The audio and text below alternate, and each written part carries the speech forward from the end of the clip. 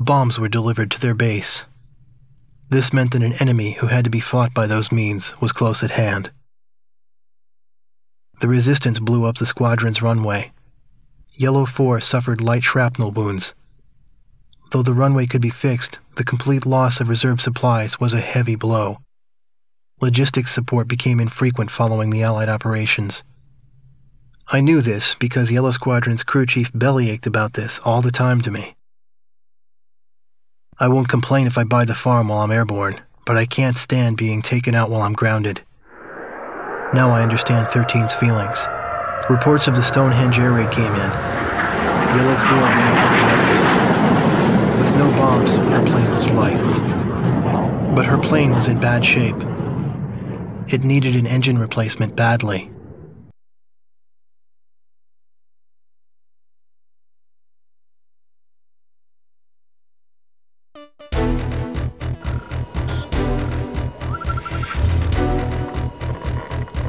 We will attack Stonehenge, the lethal weapon that has plagued ISAF for so long.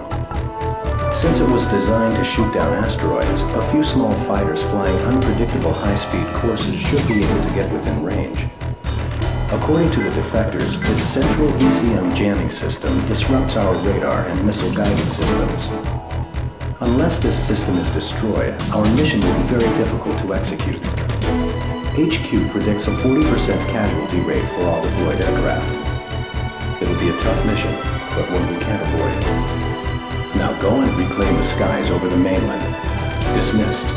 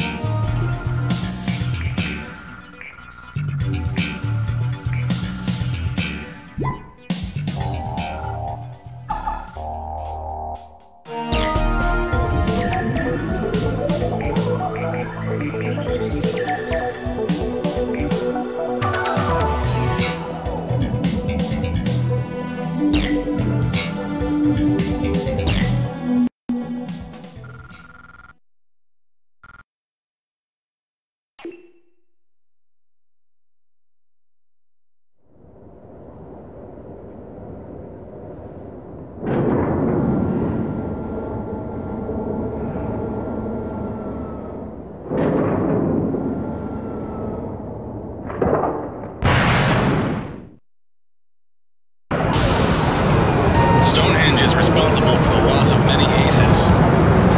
We're in need of new heroes. Be sure to make it back in one piece. Incoming from Stonehenge! All aircraft descend to lower altitude. So that's Stonehenge. No PAU. Survival is paramount. Stonehenge at vector 350, 8 miles.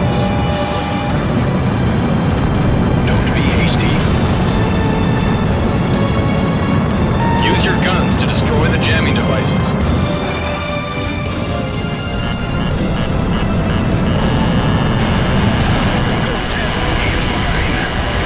Jamming facility destroyed. Radar is clear.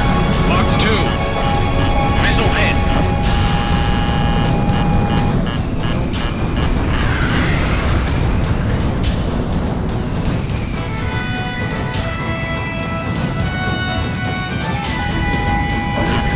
Don't fly in a straight line.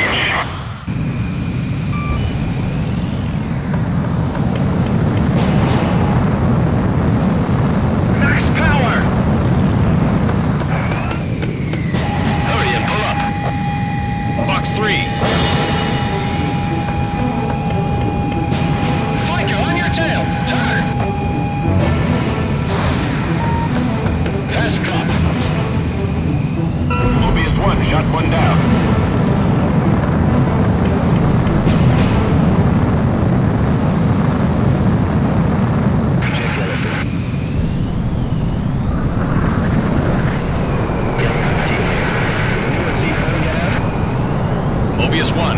The other aircraft are withdrawing. That's a confirmed kill on a Yellow. It's a complete victory for the good guys.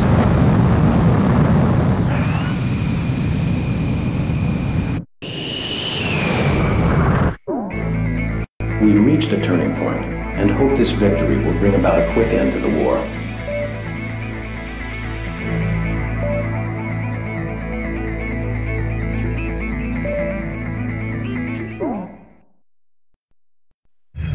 Though he lost 4, 13 never openly showed his sorrow. But I found out. He was alone, quietly gazing at the handkerchief Yellow 4 left behind. When he felt my eyes upon him, he said, "No matter what, she can't complain. She went up with her plane in disrepair. Pilots are responsible for their planes." He then went on and spoke of the time when they first met. He spoke of when she was just a girl, before he trained her, before she became a fighter pilot. His words weren't directed at me in particular. He was keeping a precious memory alive by speaking those words. The hint of perfume on her keepsake handkerchief. Yellow Squadron's pilot turnover ran high. The skilled ones went in to shore up other units while rookies with little airtime transferred in.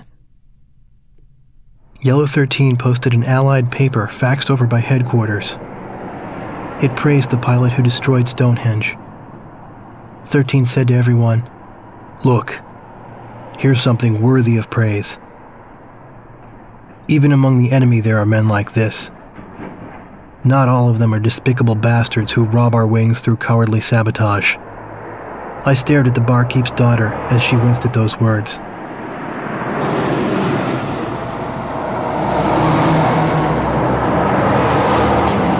The Allies were coming to our town.